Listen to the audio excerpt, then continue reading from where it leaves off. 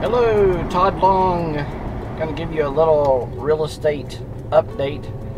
Heading to open a property for a final walkthrough. Okay, so some odd things are going on with closings that you need to be aware of if you're in the process of buying a house or thinking about buying a house.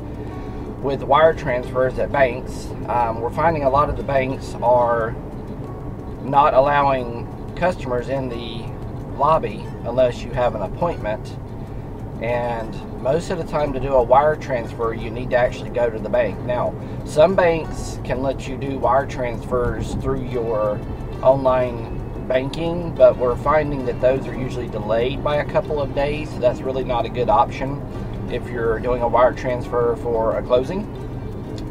So you need to schedule an appointment with your bank, and sometimes that's 48 hours out from when you can actually get an appointment in the branch. So you need to make sure you schedule your wire transfer. Go ahead and get your appointment a day or so before your closing, but get that scheduled several days early so that you can get to the bank and actually do your wire transfer for your closing. Hope that makes sense. Have a great week.